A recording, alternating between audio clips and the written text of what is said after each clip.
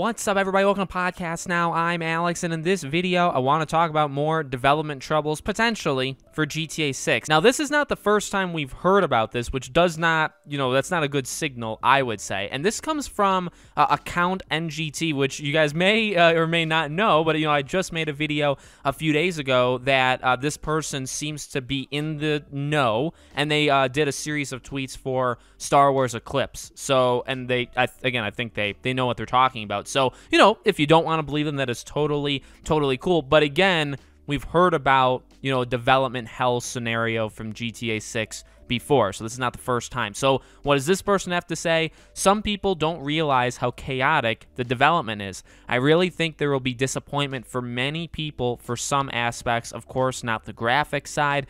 If the game is announced this year / early 2022, we can really be worried.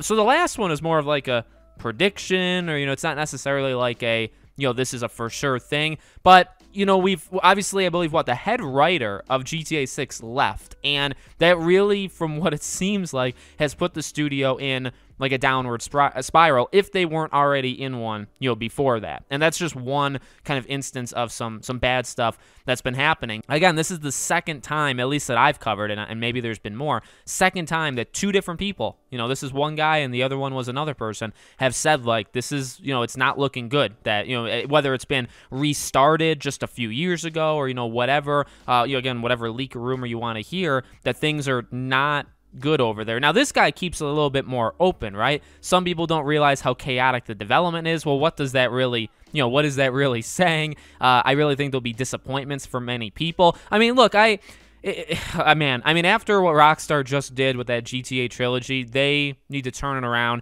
I'm not a big fan of them just rotating between GTA and Red Dead, anyway. I kind of want other games. I'm also not a big fan of their big emphasis on multiplayer and seemingly getting away from the single player, although they did kill it with Red Dead 2's story and just the, mechanics of it and all that stuff. So we'll have to see. Ultimately, I've never been the biggest GTA fan in the world, and I do think 5 pushed, the open world genre pretty far, but at the same time, it's just that I would say since then, and I guess besides Red Dead 2, there's just been a lot of signs that things are not going well. I know in the comments, either on Reddit or Twitter, just people are not, very optimistic or enthusiastic of what Rockstar could do. I mean, there's a lot of companies now that when you say X team or publisher is making, X thing, there's a lot of people, that are immediately like, oh, okay. Like when you hear Ubisoft is making anything, right? Doesn't normally come off the greatest anymore. And honestly, Rockstar seems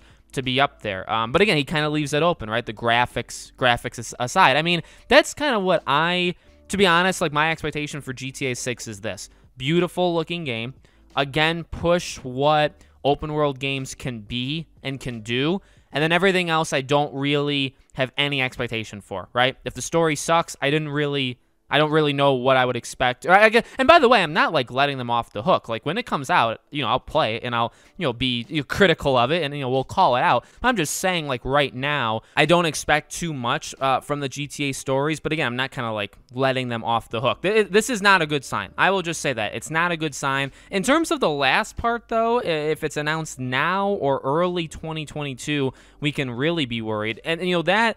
I feel like I don't even know how to really analyze that one, right? Because like you hear that the game is, at least, let's say 3 or so years away. And it's like, well, would they announce it now? I don't think you would announce it for years. So maybe they're saying like, if they announce it now, they're rushing. They're trying to like, they know people are talking about it. And so they want to kind of like match that and say, you're talking about it. Let's show it to you. Let's get you guys pumped. But then like, that's going to be a signal that, the game's going to be bad. So, it's not the greatest. I like this, account NGT based off the Star Wars Eclipse stuff, but I don't really, the stuff that he just posted here, I don't really like, the wording of it all that much, but it does line up with what other people have said of, some major problems, whether, again, it's restarting from scratch or just not, or maybe focusing too hard on multiplayer and the single player is going to be garbage. Those kind of things that have been talked about the game for quite a while. We'll have to see what happens, when the game gets shown and then when it gets, released. So let me know what you guys think in the comments. Make sure you're subscribed, bell icon turned on. If you want to follow me anywhere else, I have a Twitter, I have a second channel. I also have Patreon and YouTube memberships. Links for them all are in the description below. Thank you guys for watching, and I'll see you all on the next video.